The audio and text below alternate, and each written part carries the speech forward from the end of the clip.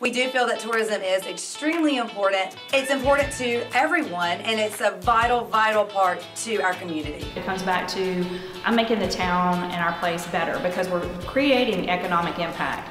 Those dollars are new dollars coming to our community. Those are dollars that didn't come out of our locals' pockets, and they make our place a better place because we're able to have better schools, police, fire, all the different things that those taxes that they're paying in fund. So I know that I'm creating a better place for not only myself, but mainly for like my family and our community. So there's a lot of great give back in the job that I have. I think particularly for Ouachita Parish, most locals don't realize how full our hotels are. And when I talk to people about that, they're kind of amazed. And I say, well, look at them when you drive down I-20. The parking spaces are full. When I was promoted to be a manager, I realized that it was more to it just working at a hotel. If we can get people to understand how important that tourism is, our city will stay afloat with the economy because it brings in a lot of money. I have a great team that I get to work with every day. I get to tell people about something that I love, and I get to enhance the community that I love and live in. I like meeting people from all over the country because we have folks come in every day from different states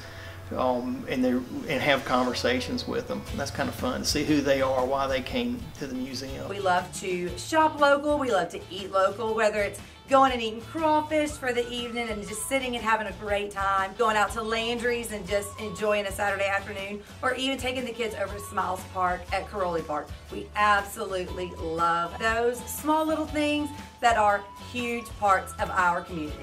My name's Elena Cooper. I'm Ralph Calhoun. My name is Denise Emanuel. My name is Christy White. And there's always something to do. Sometimes there's too much to do. There is always something to do in Monroe, West Monroe.